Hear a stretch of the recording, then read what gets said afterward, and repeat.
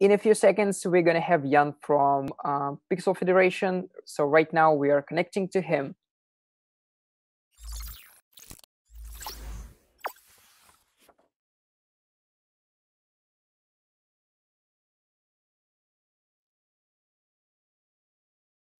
Hi, Jan. How are you doing? Hi, Igor. Doing fine. How are you? Also good. Very excited for your talk. But Nice. first question, you're based in Slovakia, right? Right. We have so many news about the game industry in Slovakia last week. Like everyone is brawling. Like there are some like M&A activity, and studios are being bought and sold. So like, how do you feel being in game industry in Slovakia? Well, right now it's a pretty exciting time actually, because Slovakia isn't the biggest of countries, so of course also our game development wasn't like somewhere in the top of Europe, and we didn't have a lot of like professional studios and stuff. We were a lot of there was a lot of course like passionate designers and developers that were kind of just doing their own thing, and right now it just starts to really like kind of get way more exciting. We have a lot of studios. We have a couple of companies that like want to try opening a studio in Slovakia, or maybe already have. So it's quite actually a ride right now. That's great to know. I hope we will like notice Slovakia as a big spot on game industry map of the world. Great. Oh, well, you and me both. You and me both. Yeah. So I'm passing over to you, and good luck with your talk. All right. Thank you very much. Okay. Well, hello, and welcome in my talk, Designing for Life Ops, with a subtitle of Designing for Your Future Self. What that means, we'll get to in a minute, but let's start off with introductions. Although right now I see, yeah, slide, is it working? Is it? Yeah, should be working now. Right. Okay. Sorry for the problems. All right. So who am I? I'm Jan, as you can see, and also the fellow on the screen. I'm a game designer. Been a game designer for actually most of my life. I've always found it very fascinating. I started out with pen and paper, with LARPing, done some city games, like very hands-on stuff. That was kind of my main bread and butter with designing. But I switched to digital. It does pay a little better, if I say so myself. And yeah, I've been in digital for 9 years. So I've gathered some experience of kind of what works, what doesn't, and stuff like that. Stuff I want to share with you today, guys. So where do I come from? I come from Pixel Federation. This is a smallish company from Slovakia, and we're based in Bratislava, the capital. And yeah, well, the most relevant info you can see on the screen on the slide. And but what the actual important thing is about Pixel Federation, that since the beginning, since the dawn of Pixel, we have always been doing games that we were actually aiming to be there for life, like real life ops games that were meant to stay like forever, which they won't. But hey, that's how we like to think about them. But so even when the industry wasn't all crazy about it, when life ops wasn't such a buzzword, we were already like creating games that we really thought could stand the test of time. And of course, something went good, something went wrong, but we kind of learned from that, and that's what I'm gonna talk about today. Designing for your future self. What does that mean? Well, that means that you will want to go from that strapping young lad on the left to those almost as strapping older lad on the right. Because one thing that you need to keep in mind during this presentation, that all these design principles that I'm going to talk about are mostly there for your convenience. Okay, this is something that will make your life as a game designer a little bit easier if you think about it. Okay, it's not I'm not going to share like recipes for instant success. I'm going to focus on the design side, on how to actually grasp the design process. If you're actually starting out a game, you want to be there forever, pretty much. And yeah, that means you're going to be old and great, but with a hint of a smile if you follow these procedures correctly. Okay, why should you care? Of course. Yeah, as I said, life ops is right now a big buzzword, but still nothing better than just showing you some hard ass numbers.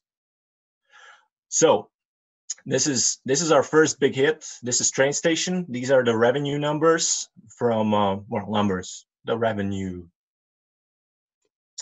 numbers, let's call them right now. Didn't want to disclose the complete numbers, but you can have a comparative look at how it goes. It was launched in 2010, and you can see the first year. Well, you almost cannot see the first year. So, but you can see the curve that it took. It actually flourished into beauty, and then right now it is in a slow and steady decline, since it's not the freshest game on the market anymore. But that is also the role of life ops. We actually make this a slow and steady decline instead of a major high powered jump off from a skyscraper. So we still do think that Train Station has a couple of years in it. Next one is Seaport. That is a relatively newer IP. So that was launched in 2015. And as you can see, the first year, almost non-existent. Again, the second year, not the greatest. And then it started to actually gain some traction, gain some numbers, and then it just blew up, because that was, as I said, a newer game where all the principles that I will be talking about were already kind of in place, or the majority of them.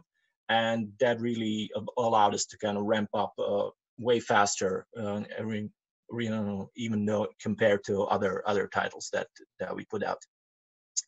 Next one is Train Station 2. This is actually our newest one. And here you can see it very, very clearly. Like the first 2 years, nothing, pretty much, virtually nothing. Okay, we launched at the end of 2017, so 2017 isn't the fairest of numbers here. But 2018 should have made some profits, which it did not at all. But 2019 is super healthy, looking very, very good. We're actually, right now, it's the second biggest game in our company as of the day today. So, and that is because it is the newest title, and the ramp up, of course, with live design, with live ops titles is always a little bit slower, at least for us. But we tend to kind of, go for the long game, so to speak. And this is a graph I really like, because this is our most successful title. This is Diggy's Adventure. And Diggy's Adventure this whole graph shows up the beauty of live ops. And I'm just very, very sad that, since I wanted to include only numbers of years that are already finished, so we know exactly what went down, I couldn't show you the numbers for this year, 2020, but let me tell you that if we continue roughly in the direction that we're walking on right now, the next column you would see here on this graph would actually be the highest one. So as you can see, 2012, the launch year, nothing much. 2013, not good, doing very good. 2014, a little bit better, but still very, very rocky. And then it took off. And actually, as I said, thanks to all the know-how that we have now, 2020 might be the best year yet for this game. So live ops, you definitely should care.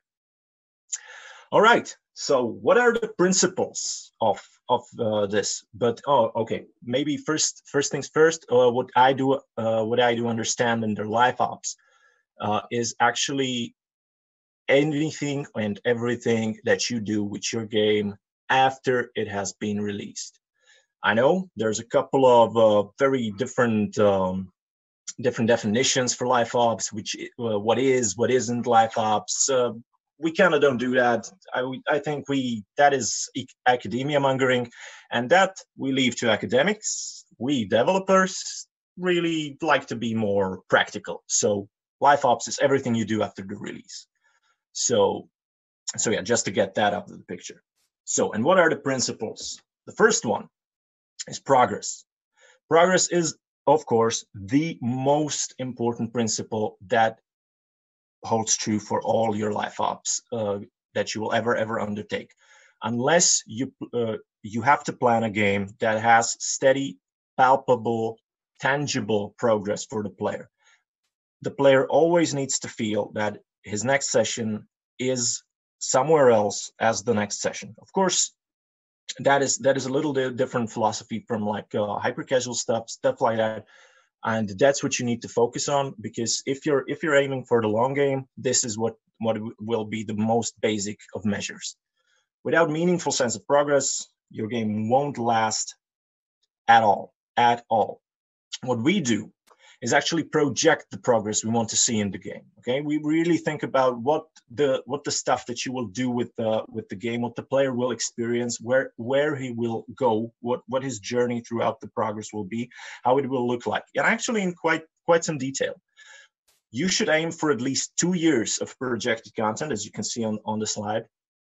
What we do at Pixel Federation, we actually aim for 3 to 5 years, actually, just to see, just to get a better feel, because the longer you have your progress planned out, the better, because the better for starting out your game, because then you won't have to roll back a lot of stuff, or just find out that it kind of bit you into in your ankles sometime over like the third or fourth year when you're running the game. Then you find out, well, we kind of messed up the beginning. Plan ahead, plan for as long as you can, actually, so that you get a good grip on the economics, on the system design, on all that stuff that can really come back and bite you where you don't want to. And the best solution for that actually is actually to think in small steps. Like, think in really small steps. You should start out with, what does the player want to achieve in his next session? What does he want to achieve the next day? What does he want to achieve the next week? What does he want to achieve the next month? And so on and so forth. And before you know it, even such a daunting task as aiming for 3 years of projected content will be very tangible, very palpable. You will grasp it. Your players will be also probably able to grasp it.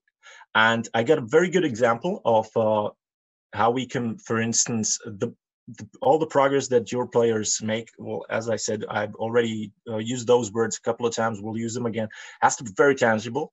And one of the good examples that we have is from Train Station 2, our newest successful game, where actually we kind of didn't take our own advice to heart from the beginning and had to roll back a little bit. And I'll show you. How you started out was like this. This was like probably more or less the first screen of your Train Station 2 experience. Very nice, very beautiful. All that stuff just kind of is there, ready for you to explore, to kind of play with, stuff like that. Good. That was good stuff. Everybody thought it looked great. It played quite fine. But the numbers just weren't there, and the feel wasn't there. And when we took a critical look of what actually went wrong with this, also got some nasty reviews. So yeah, and the bad thing is, I think they were right. So we took a hard, long look at what we wanted to achieve with the game, and if we succeeded, and we did not, because the main thing that was missing was actually the player feel of progress. So what we did, and we went and actually did this. This is how you start. Absolutely better on all fronts, because this is something that will show you a promise of progress, something that you can actually see how everything changes with you playing. You feel your impact. You feel that the game you left yesterday is something else than the game that you are playing today, and it is thanks to your actions and your actions alone. All this progression, it's in your hands. It's very tangible. Fantastic stuff. So actually, we took a jackhammer and just busted out the whole game just to get the progress right. As I said, if there's one thing you take away from this talk, it's that progress is ultimate, and you need it in your life ops game. And these are the numbers. Focusing on this tangible progress, well, it actually increased our D1, D3, and D7 retention by 85%. And day one, it was actually 100. But yeah, just wanted to have a nice realistic number here so that I don't seem like too much of a show off. So 85%, let that sink in. Those are crazy numbers that really brought this home. And as something for the more money oriented people amongst you, the day one average revenue per paying user, well, average revenue per user doubled, which is not too shabby. So don't think about progress only in a strictly retention wise way. Also think about it as something that will engage the players enough to actually make some purchases. Why not? Okay, but there is, of course, one thing that you're probably asking. Okay, so all that progress, a lot of progress. I mean, it sounds like a communist manifesto almost. What do we do with inflation? Yeah, inflation is a problem because, of course, you start out in level 1, everything's fine, everything's not tasty. Soon, before you know it, you're over 9,000, and the problem is there. Crazy numbers, crazy inflation, stuff like that. How do we balance that out? How do we keep it from like stumbling all over itself? And the cheat codes, the IDDQD, that's why the Doom guy's there, that we use is actually this. If you can, plan your progress to be linear. That is something that I really cannot overstate. That this is something that is very important because, yeah, sure, it won't be the most flashy thing in existence, but it will get the job done. Okay, because then even if it's 9,000, if you started out at 1 and it's 9,000, it's 15 million, who cares? It's just a number. Then if it's linear, it's just a number. It will take a large boulder off of your shoulders if you just kind of plan it out to be linear. If you don't want to do that, if you're certain you can pull off a non-linear progress curve anywhere, go for it, of course. But this is a cheat that you might want to use or might not. You'll see. All right, next thing. Content. Content is king. You've heard that phrase a million times before. You'll hear it a million times more.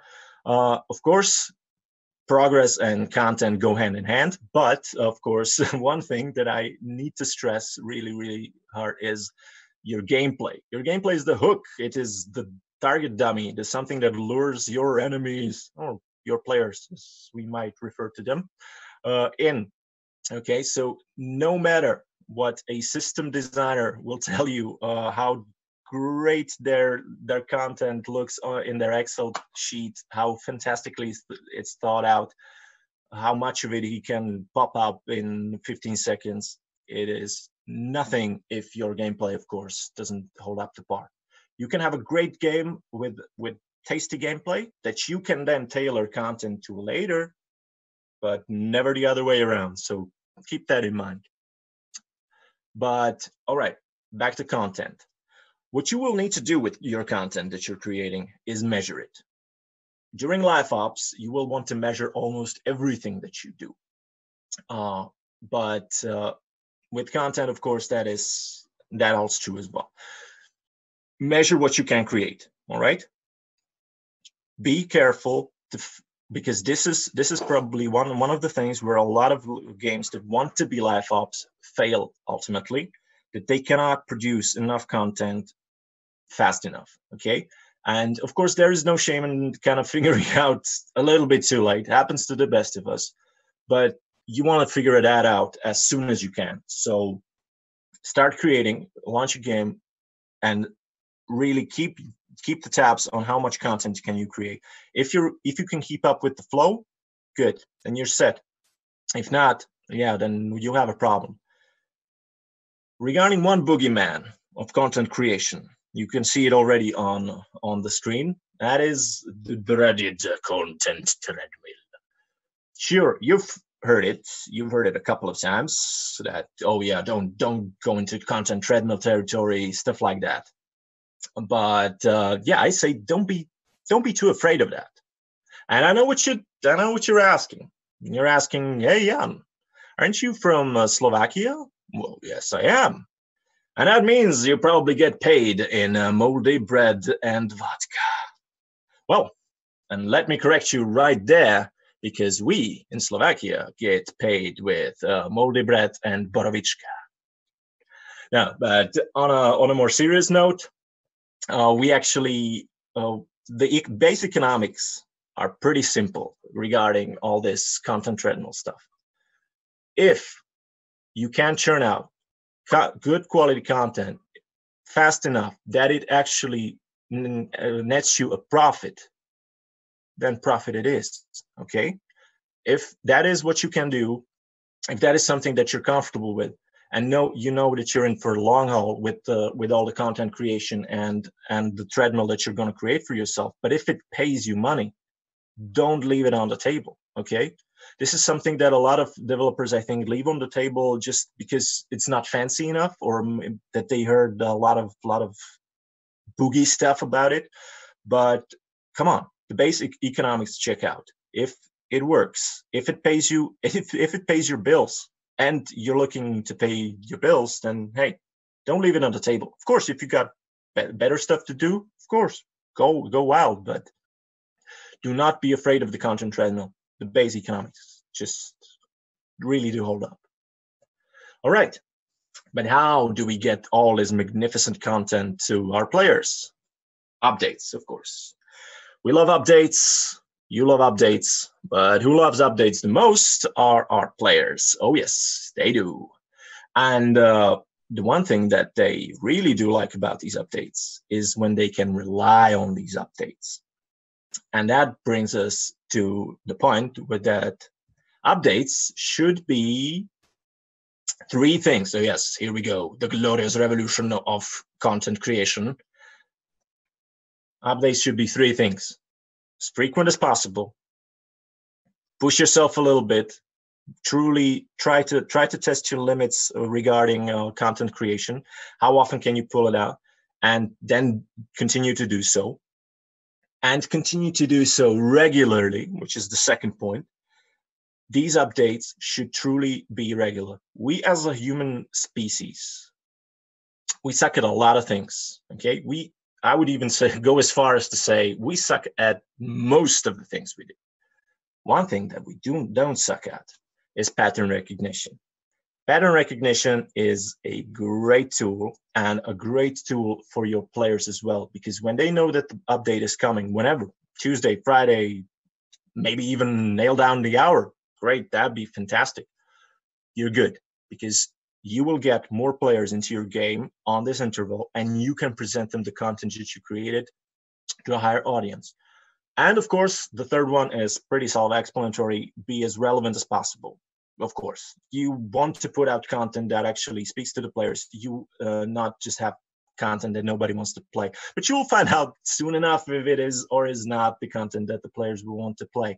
Anyhow, just have a plan and just space it all out. Don't put everything nice into one update just to have your next three updates provide nothing of value to the player. Okay, keep that in mind.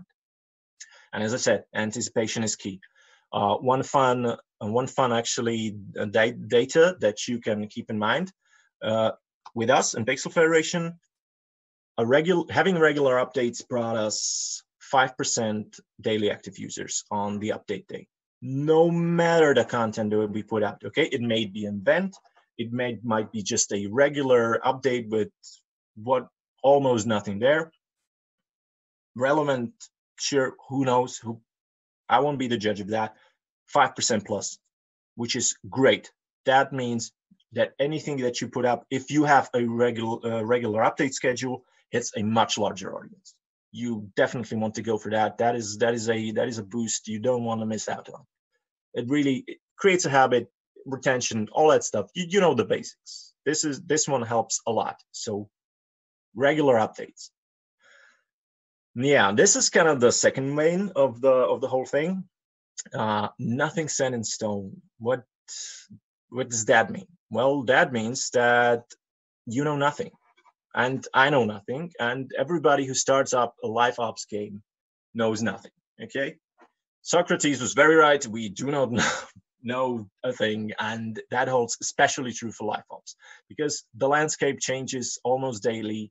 Uh, New trends emerge, old trends die off, and there you are with a game that should be played for years. How do you do that? Well, this is like the second most important point of this whole presentation, and that is freedom. And that is not, don't box yourself in. Don't have things that are set in stone, because then the glorious revolution of your content life op game will end up like this. Yeah, this is also an end to a glorious revolution. Just a pile of rubble and some dust. We don't want to go there. How do we don't go there? Well, that's with, of course, being agile, adapting. But what does that actually means in plain talk is just testing out stuff, okay? Testing out stuff, and not only testing out, but also thinking about contingency plans, okay? Contingency plans are absolutely crucial. Whatever you put out, you have to measure. Your data analyst will gonna be your best friend if you're a game designer, believe you me. You wanna, if you're not on good terms right now, you might wanna work on that, because in the future, you'll be the best of buddies. You wanna test that out, and you as a game designer, you already have to have a contingency plan at all times, okay? We put out new content. Will it be good? Good. But what next? Will it be bad? Could be better. But what next? What's important? What's truly important? It's not if it's good or bad. It's what you do after the fact that you learn which one of these it actually was. Okay. The sooner you test it out, the better. Of course, will help you adjust, and of course take an aim that your player base might like. And regarding your player base, there's one fun thing that I like to share in when talking about live ops. You can see it already on the screen. Don't be afraid to actually go for a shotgun approach from time to time. Okay, do some variety. Insert some stuff that you might think that might be controversial with your crowd. You know, they might not like it. You have like a vision of who your players are. Even if you don't have the hard data, you pretty much have something that you keep in mind. But try it out. Believe me, you will be surprised. I think more often than not that your player base is a little bit broader than you think, and then they might like stuff that you thought they actually might not, and it will bring you a lot of profit that you would just kind of leave on the table. But of course, very viable question is how to do that. Well, yeah, because the shotgun approach can, of course, actually can do some damage to your game. How not to do the damage? And for that, of course, I type in IDDQD again, and we summon the Doom guy. The cheat code. This one is a big one. Okay, this one I love because it's filthy. This is a filthy cheat. Test it through events, okay? You should have events. I'll get to events later, but still, everybody knows you will have events in a live ops game. And those are by nature time-gated content, which is absolutely gorgeous for testing out stuff that you're not so sure it will work, okay? Anything you want to do, anything you want to test out, test it through an event. You would have to try really, really hard to blop up things that bad then that a week or two of live ops couldn't just wash away. Okay, so yeah, you messed up, but hey, it'll just water under the bridge. That's what events do for you, okay? This is where you can just tip your toe in the water, see how it feels. Maybe you'll discover fantastic stuff. Maybe you discover some horrendous failures, but they won't stick around. And that is the most important. So this cheat code, my absolutely personal favorite. All right, something similar, but this time a little bit more monetization oriented. Don't bet on a single horse, okay? The old jockeys knew that. This one, all the horse racers know that. This one, finest in the world. We get back to know that you know nothing, okay? Design and implement. You can see that on the screen. Different streams of income for your game are absolutely crucial when you're doing a live ops game. Why? Because you might not know what the players will want to buy. We'll have some experience, sure.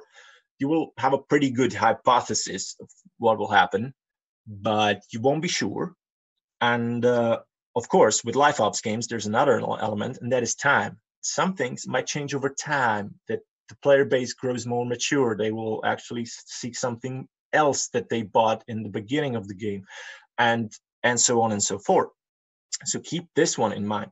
And I have a very, very good example for that. That is from our most successful game, actually, from Diggy's Adventure. When we started out, it's a very old school type of puzzle adventure game with a energy mechanic. What we did was, of course, introduce camp equipment. You have a camp, and there you have camp equipment that you can use to boost your energy income, right? Your energy regeneration rate, your energy capacity, stuff like that. And we were adamant that this is it. This is stuff that players will want to invest their hard-earned money in, and that'll be great. We were not completely wrong. But then, now this is relatively late in the development, we also thought okay, and then just add some like instant energy boosters there. Because come on, there might be a time where, I don't know, you have to pick up the kids from football practice in the evening or something, and you just kind of want to finish that level right now, no matter what. So yeah, why not? We put them in. But we put them in, we were young and inexperienced. That's why I want you to be way more experienced than we were at the time. We put them in just because it was not that much work. Okay. I was like, yeah, just put him in. Okay. It's not much work. See what, and it probably won't do any damage. You see where I'm going with this, right? It actually made up 70% of our revenues in the first 3 years. Okay. Insane. I wouldn't be here if we actually didn't put instant energy usables in the game. So, and of course, I'm not telling you do instant energy in your games. No. The takeaway is really diversify your income streams, because you just don't know what will actually be the big hitter at the end of the day. We'll find out, and you'll see, and you'll adapt, but don't start out boxing yourself in. Okay, the next one is a quickie. This one is levels. Of course, levels work. You know that this is just on the progress side of things. You kind of want to keep this in mind. It's very cheap to do, and it provides great value. Look at these guys, right? Strutting around like they own the place. All them shiny medals everywhere. And they actually even weren't in war. And those are our players.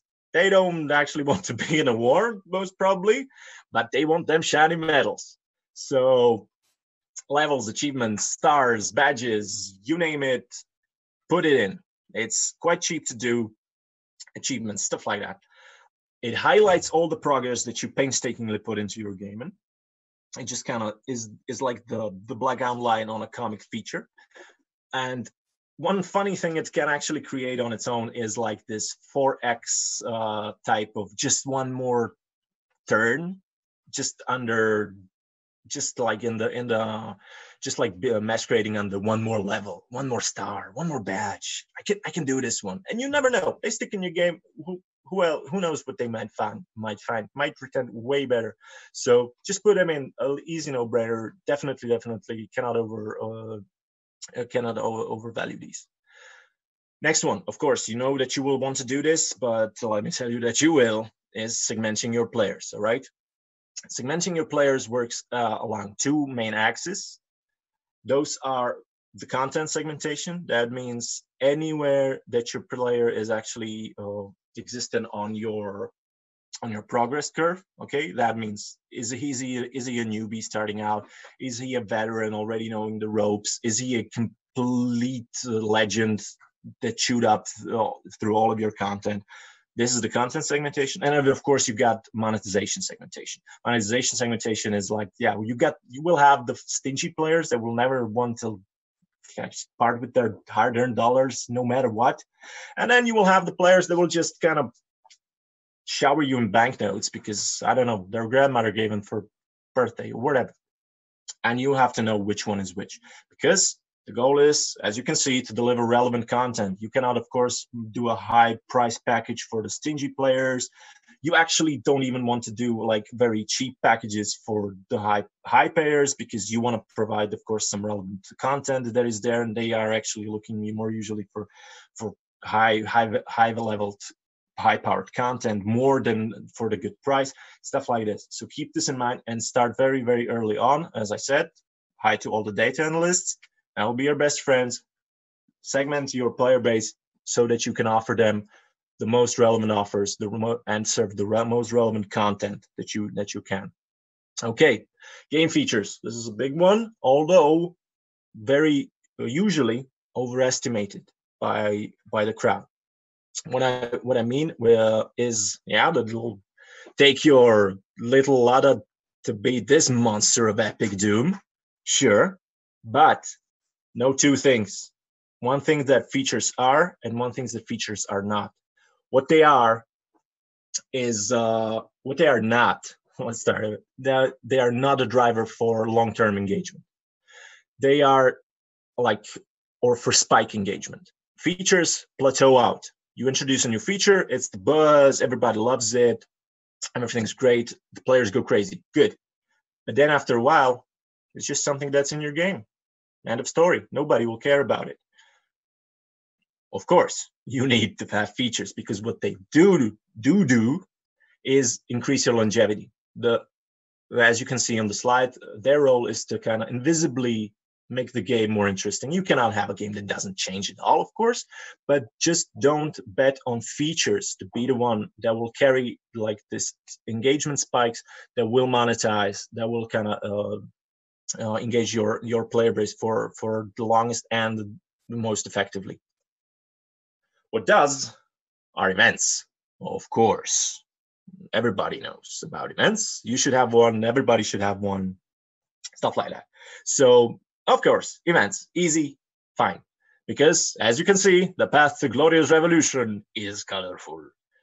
But with events, some basics that you, I think, should think before that you actually release it is, of course, having it planned out. Okay, like an event system doesn't have to be the most flashy thing in the world, but always remember that you have like a couple of approaches that you can use.